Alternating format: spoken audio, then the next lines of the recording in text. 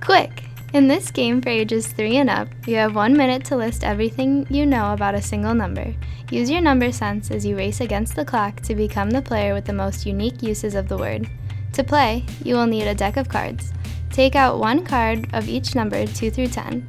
You will also need a minute timer. A timer on a cell phone will work just fine, and scrap paper and pencil. To begin playing, flip the first card in the deck over, place it face up next to the deck, and begin the timer. On your scrap sheet of paper, list everything you can think of about that number. For example, if the number is 3, you could draw 3 flowers, write triplets, list number sentences such as 3 equals 1 plus 1 plus 1, or any other things related to 3. If you can't think of things to write down, instead of drawing 3 copies of the same thing, try writing number sentences. When time ends, read your list aloud to the other players. If 2 or more players write the same thing, all players with that item on their list must cross it off. If an item on a list is incorrect or questionable, use a table vote to decide whether or not the item earns a point. Repeat the process until all players have shared their lists. For each item left on your list, you earn 1 point. Now let's see a round. Is everybody ready?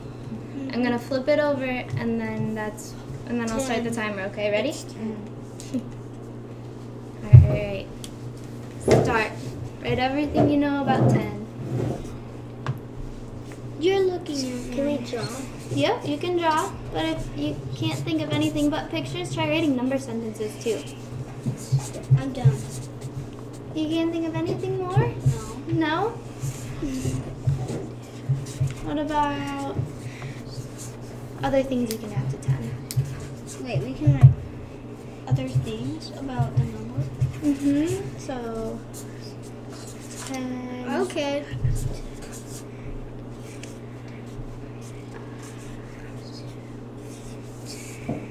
Sure. You don't know anything else? You can't think of anything else? No. I'm done. I'm done. I've almost filled up my paper. 10 more seconds to get anything else done. I'm done. You're done? Alright, we can wait it out. Do we need the rest of the paper? Alright. Because I'm already basically done. The player with the most points after 3 rounds wins the game.